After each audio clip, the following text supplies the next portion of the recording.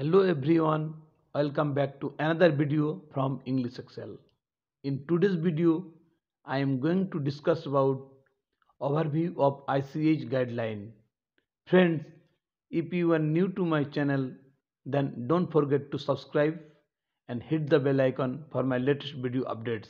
So let's begin. First of all, I will tell you what is ICH guidelines. ICH stands for International Conference of Harmonization to provide uniform standards for technical requirements for pharmaceuticals and for human use. It is developed by regulatory and pharma industry authorities. The purpose of ICH guidelines is to ensure safe, effective, and high quality medicines are developed and registered efficiently. Now I will tell you origin of ICH guidelines. Harmonization of regulatory requirements was pioneered by Europe in 1980s.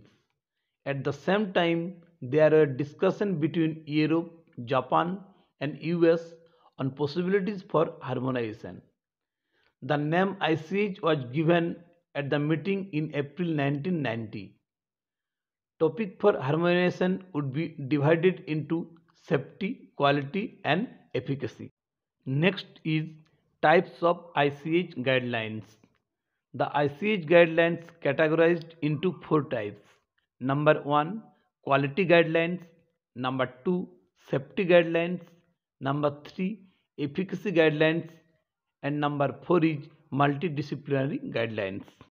Number 1 is quality guidelines.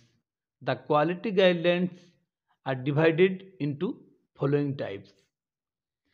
Q1A to Q1F for stability, Q2 for analytical validation, Q3A to Q3D for impurities, Q4 to Q4B for pharmacopoeias, Q5A to Q5E for quality of biotechnical products, Q6A to Q6B for specifications, Q7 for good manufacturing practices GMP, Q8 for pharmaceutical development, Q9 for quality risk management, Q10 for pharmaceutical quality system, Q11 for development and manufacture of drug substance, Q12 for life cycle management, Q13 for continuous of drug substance and drug products, and Q14 for analytical procedure development.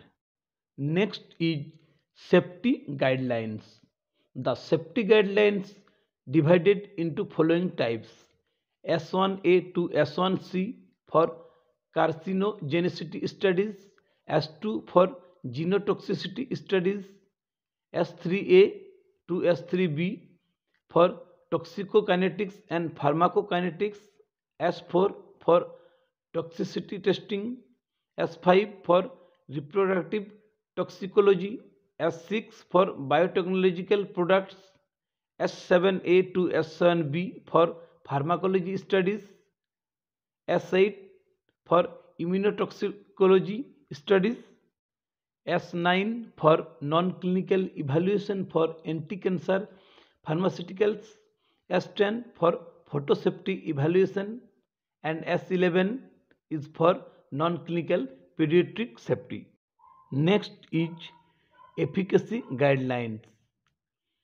Efficacy guidelines divided into following types: E1 for clinical safety for drug in long-term treatment, E2A to E2F for pharmacovigilance, E3 for clinical study reports, E4 for dosage response studies, E5 for ethnic factors, E6 for good clinical practice, E7 for clinical trial in geriatric population, E8 for general consideration for clinical trial, E9 for statistical principle for clinical trials, E10 for choice of control group in clinical trials, E11 to E11A for clinical trial in pediatric population.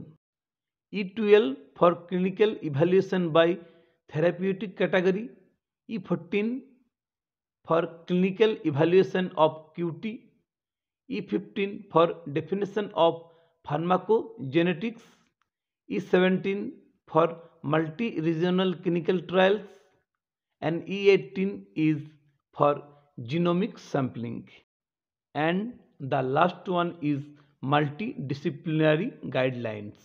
It is divided into following types: M1 for med-DRA terminology, M2 for electronic standards, M3 for non-clinical safety studies, M4 for common technical documents, M5 for data elements and standards for drug dictionaries, M6 for gene therapy, M7 for mutagenic impurities, M8 for electronic common technical documents, M9 for biopharmaceutics classification system based biovirs, M10 for bioanalytical method validation.